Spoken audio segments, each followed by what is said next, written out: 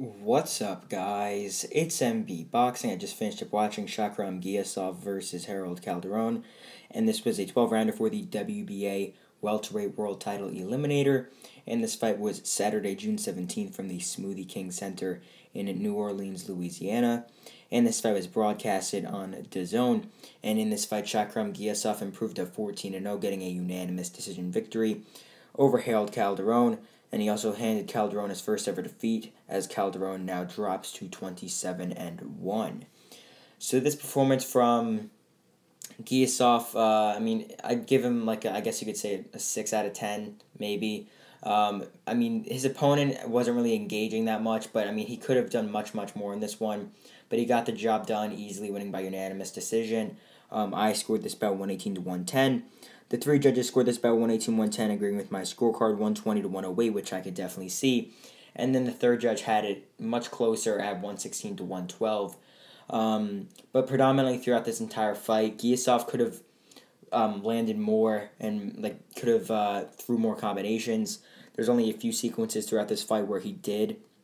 Most of the time it was just single shots. But, for Calderon, he just wasn't doing enough. if he rewatches this fight, which I assume he will, he's going to notice how many openings he had when Giyasov had his hands down just literally right in his face.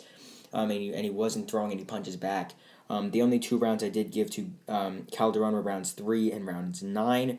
Every other round I thought was pretty clear and easy to score for Giyasov. Giyasov was the one just doing much more. And there wasn't any exclusive moments for Giyasov in this fight where he hurt him or anything. He just did more. It was just moving forward, pressing, just bringing the action. But in round number 3, I thought Calderon landed some nice hooks on the outside. But it was a pretty close round. Could have went either way in my opinion. But round 9, I definitely thought that Calderon won it. His corner was just urging him on to have some offense. And so that round he did, where he opened up in round number 9 with some very good combinations on Giyasov to the body and to the head, and he looked very solid in the early part of that round, so I just edged it to him. But predominantly every other round, Giyasov controlled pretty easily. But yeah, like I said before, this was for a WBA eliminator. I believe it was not a full number 1 mandatory WBA eliminator. I think it was for the number 2 spot. And currently I believe the number 1 ranked, if I would assume, it would be Vergil Ortiz Jr., but it probably isn't. But I'm just saying that because Ortiz is going to fight Imanta Stenionis for the WBA regular title.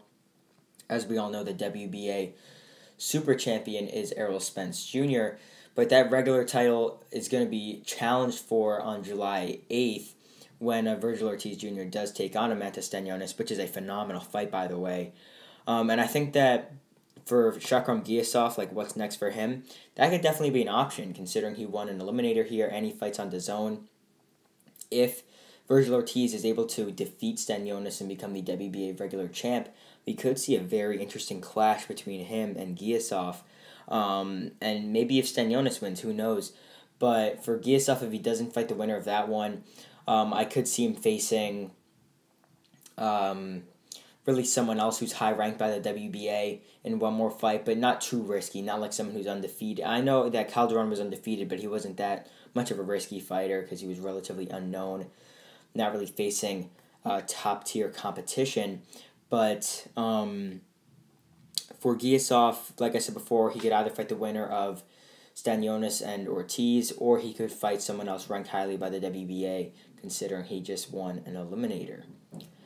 But as for Harold Calderon losing for the first time in his career, this was sort of a tough loss for him. It's sort of a wake-up call, I guess you could say, because he just wasn't doing enough in the one opportunity he had where he could fight for a life-changing world title in his next fight. But, he just he didn't perform at the level that he should if he didn't throw enough. Maybe he was scared to throw because Giyasov is pretty powerful and is pretty slick, but he just didn't do enough. But for Calderon, I don't really think he's going to do much in his next fight. I think he might take on some lower-level opposition before maybe getting another opportunity as an opponent, or maybe just a solid performance on one of these DAZN cards. So overall, Shakhram Giyasov defeats Harold Calderon by a clear unanimous decision to win the WBA welterweight world title eliminator. And again, that's really it. I'm MB Boxing. Thanks for watching, and I'll see you guys later.